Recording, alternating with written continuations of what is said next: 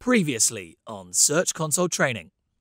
The Search Console Security Issues Report shows warnings when Google finds that your site might have been hacked or used in ways that could potentially harm a visitor or their device. When Google detects a security issue on a website, Search Console verified site owners will receive an email alerting them about this issue with a link to more information on how to solve it. Read your emails carefully. It's important that you see these alerts as soon as possible.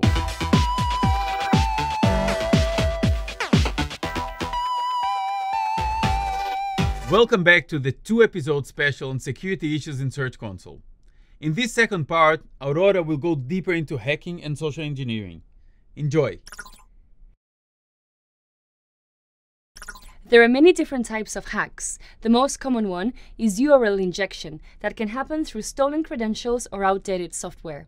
Once hackers gain unauthorized access to the CMS or the hosting service of a website, they can remove, modify, or add content, steal user data, or exploit the reputation of the website for their own commercial purposes. I'll focus on 3 forms of hacking through injection of URLs, content, or code. Injections usually result in harming the user experience and trust, damaging the reputation of the website. URL injection happens when a hacker creates new pages on a site containing spammy links. These links redirect users to other sites. Content injection happens when a hacker adds unrelated content to a site's pages, such as spammy keywords or gibberish text. Code injection happens when a hacker injects code to a website to change its behavior, for example, by sending spammy emails. Typically, hackers take control of a website in one of these ways. By gaining access to an insecure directory on a server. For example, you may have forgotten about a directory that has open permissions. By exploiting a vulnerability in a software running on a site, such as a content management system. For instance, you might be running an older, insecure version of your CMS. By hacking third-party applications, such as plugins or widgets on a site. Wow! So a lot of security issues come from outdated software and bad credential management? Yes. Hackers usually look for technical signals to assess if a website is well protected or not. If they see that a website is running an outdated version, they might exploit a known vulnerability. I'm gonna check if I need all those plugins if they're really updated. Wait, I haven't told you about social engineering yet. Social engineering? Social engineering tricks users into doing something dangerous online, such as revealing confidential information or downloading malicious software. Phishing is an example of social engineering. Google Safe Browsing protects users by warning them before they visit deceptive websites or download harmful files. If Google Safe Browsing detects that your website has deceptive content, the Chrome browser may display a deceptive site ahead warning when visitors click to access your site. To learn more about Google's work in this field, check the Safe Browsing and Transparency Report links in the video description.